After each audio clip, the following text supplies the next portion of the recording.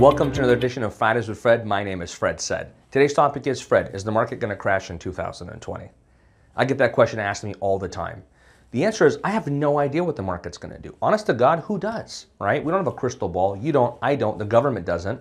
But we can anticipate what's going to take place, ladies and gentlemen. We have a major election coming up in November of 2020 for the President of the United States. Typically in an election year, the economy doesn't do too much rocking and rolling up or down because Democrats, Republicans want to keep the economy somewhat even-keeled until the election takes place. But here's what we know. Interest rates are at an all-time low. The Fed recently came out and said, we're not lowering rates, we're not raising rates, we're keeping them fairly steady, and that's the goal for 2020. So we anticipate 2020 to be a fairly even-keel, healthy real estate market.